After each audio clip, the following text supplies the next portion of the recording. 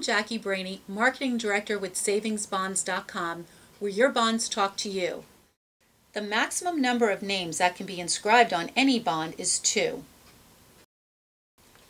You can choose to have a single owner, or you can choose primary owner with a co-owner, or a primary owner with a beneficiary.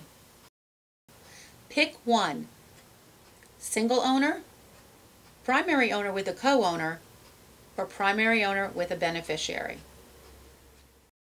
To get your free savings bond values with a complimentary color-coded personalized savings bond inventory report, go to www.savingsbonds.com/calc.